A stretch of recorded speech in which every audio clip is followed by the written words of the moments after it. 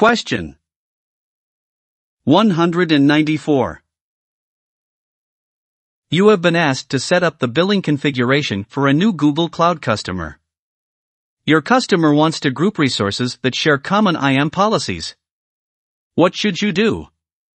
A. Use labels to group resources that share common IAM policies. B. Use folders to group resources that share common IAM policies. C. Set up a proper billing account structure to group IAM policies.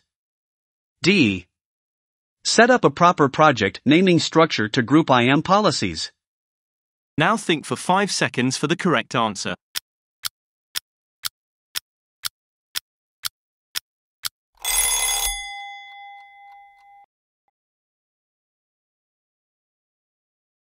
B is correct answer. Question.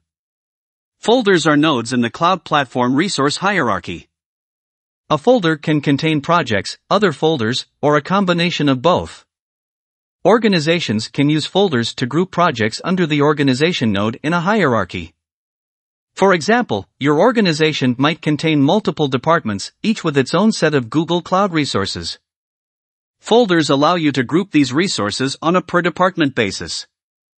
Folders are used to group resources that share common IAM policies.